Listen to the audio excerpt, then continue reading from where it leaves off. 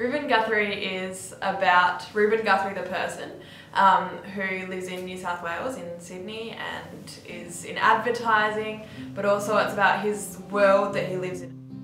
Ruben is a very, in my opinion, quite a misguided person. He's not really had the best upbringing, and because of that, I don't know, feeds off the people around him and really thrives himself on success and on materialistic things.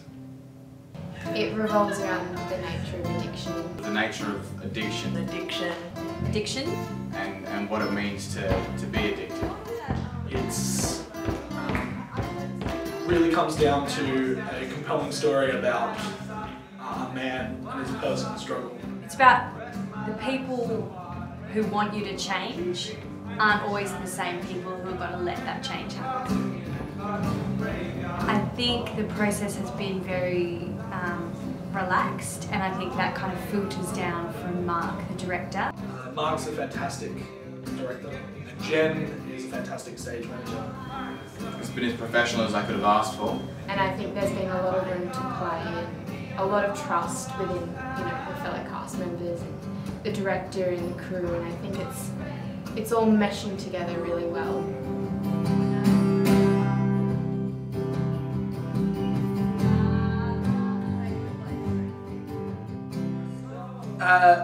The live band really feels pretty organic in this script. There were a lot of musical references in the show before we decided on using a live band, but we found other ways of incorporating those tunes. It slotted in surprisingly well, and working with the other band members has been great. We've had a really good team and really competent musicians.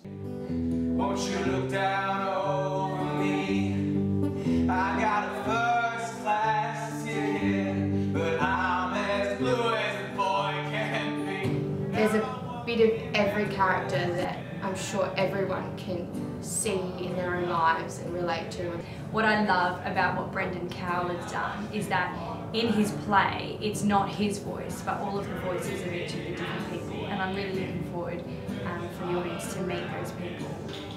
I look forward to showing the audience my absolutely fabulous costume. A well-oiled machine of a play. What do you most look forward to showing the audience? Everything. Absolutely everything.